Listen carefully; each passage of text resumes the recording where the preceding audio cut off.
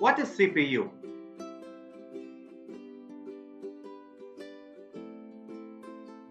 A central processing unit is the electronic circuitry within a computer that carries out the instructions of a computer program by performing the basic arithmetic, logical, control, and input-output operations specified by the instructions.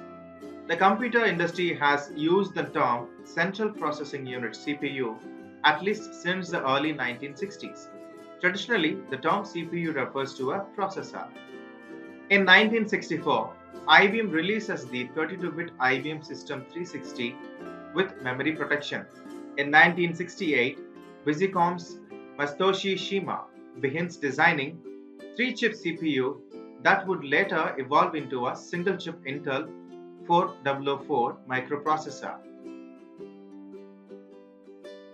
In 2017, the latest AMD announced Ryzen processors based on Zen architecture. Principal components of a CPU include the arithmetic logic unit, called as ALU, that performs arithmetic and logical operations. Processor registers that supply operands to the ALU and store the results of ALU operations, and a control unit that orchestrates the fetching and execution of instructions by directing the coordinated operations of the ALU, registers, and other components. These are models or brands of processor from Intel. It started with Pentium 1, Pentium 2, 3, and 4, Celeron, Pentium M and Celeron M for mobile devices, Pentium dual-core processors, then comes Core Solo, Core Duo, Core 2 Duo, Core 2 Quad, and now the generations are into Core i3, i5, i7. Let's look into Intel next generation processors. Intel processor generations.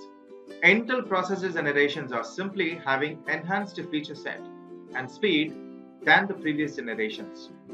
So the different types of generations are: first generation Intel processor called as Nehalem, second generation called as Sandy Bridge processors, third generation Ivy Bridge processors, fourth generation Haswell processors. Then comes the next generations. So the next generation after Haswell, Intel is working on 14 nanometer and 10 nanometer architectures, which is to be named as Skylake. Skylake, which have support for PCIe 4.0, DDR4 SDRAM, SATA Express, and advanced vector extended versions 2.2. Here, DDR2 stands for double data rate and synchronous dynamic random access memory is SDRAM. Thank you.